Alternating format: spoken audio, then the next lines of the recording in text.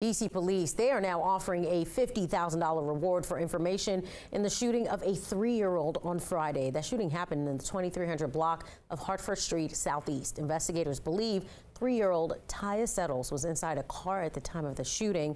Officials sending a strong message to those involved.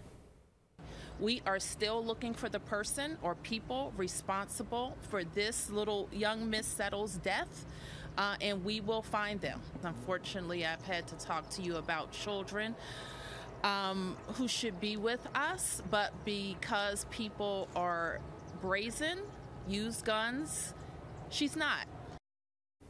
Anyone with information on Settles' shooting is asked to call police.